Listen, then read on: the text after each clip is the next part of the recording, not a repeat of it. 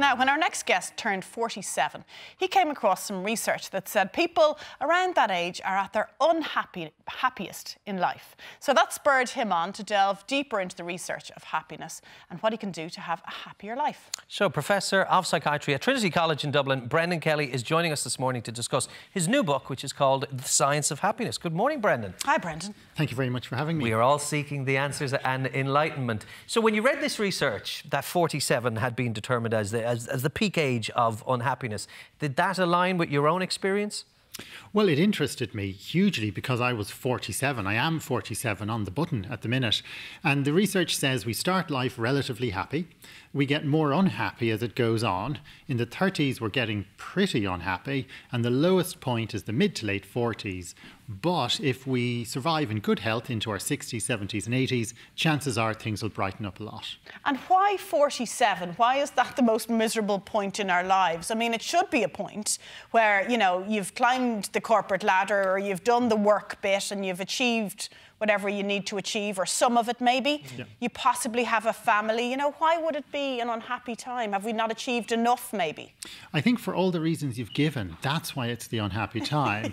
Because you've achieved, you know, something at work, perhaps. You're working hard. You're either getting promoted or not getting promoted. Okay. Both of which are stressful. Yeah. And with family, you know, there are often your children who bring great happiness, just to be very clear about that.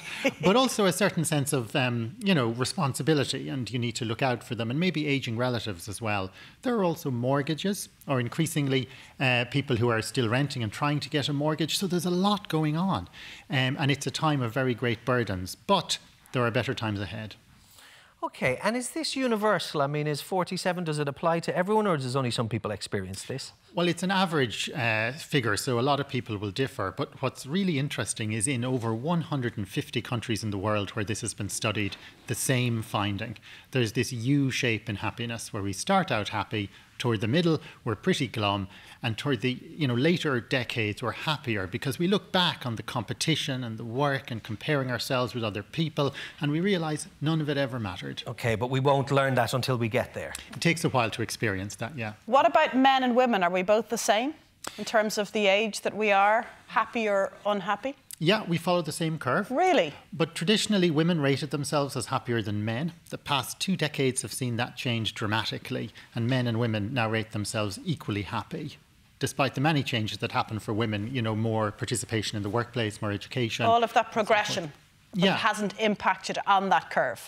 Not hugely. The progression hasn't been nearly enough. Yes. But there has been progression. But the main beneficiaries in terms of happiness appear to be men, because women, it seems, have held on to all their old responsibilities in the home and with children, as well as working outside the home. So you got this double jobbing going on, and men are the winners there.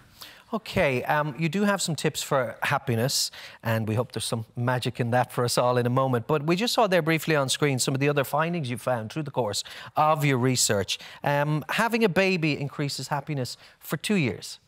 Yes, there's a bump in happiness just before a baby is born and for almost 2 years afterwards. But after that, happiness goes back to how it was prior to the birth. This is true for the first 2 babies. With the 3rd baby, the bump in happiness is less, and with the 4th one, it's not even detectable. So, well, apologies, Eddie, the 3rd, 4th or 5th children that came along in their families this morning. You were inconsequential. Happy? Well, I should point out, this is at the time of the birth, around then. Children do make people happy in other ways, particularly in later life. You find parents are happier than non-parents in later life, and this is particularly the case after the children leave home. And of course it would have a knock-on effect on various other family members, grandparents, etc. Yeah. I mean, there are wider ripples in these Yes. research findings. They interact and need to be taken sort of, you know, with some care. It's also different country to country. Ireland is one of the few countries where non-parents are happier than parents. And that's in contrast to places like Portugal, for example, where parents are a lot happier than non-parents. The happiest country is Finland, is that right? Yes, the Nordic countries, always top of the list. In a list of around 150 countries, they're all at the top. At the bottom, you have countries like Afghanistan and Ireland. We come in around 15th out of 150. Really? Yeah. OK, yeah, we often see the Nordic countries top those various quality of life surveys that they do annually. OK, make us happy. Tips for happiness. How can we be happier? Okay, so you get happy by living in the moment as much as you conceivably can. And you create good circumstances for that by sleeping well. That's my number one piece of advice. We don't sleep as much as we should or as well as we should. We need to dream more, think about our dreams at night time, try to daydream during the day as much as possible as well, when it's safe to do so. We need to watch our diets, do some exercise, around 150 minutes vigorous exercise a week. We need to watch our activities, not get ourselves overscheduled or underscheduled. And we need to try and maintain a sense of balance through all of this, which can be difficult, given all the advice I've just announced.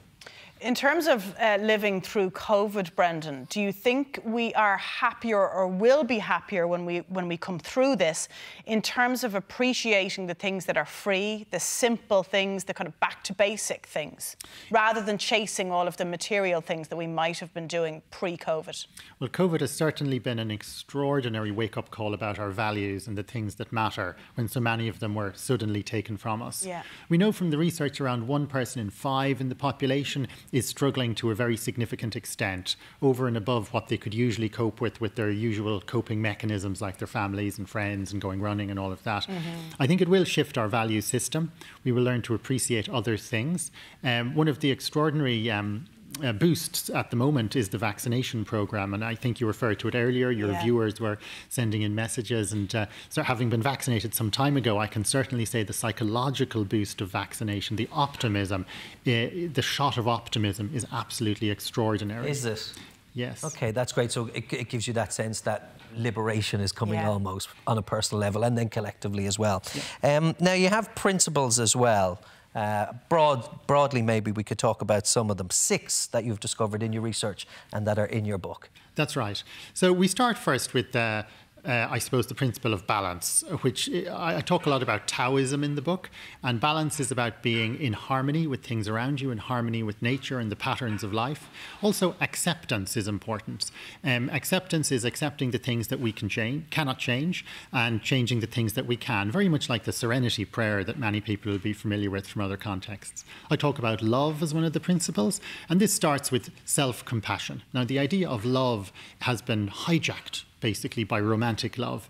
But I talk a lot about self-compassion and self-acceptance, and also loving your broader networks and valuing the people in those networks and the planet and so forth. Another good point you make, Brendan, is avoiding comparisons. Easier said than done in a world of social media where everyone's life looks better than yours.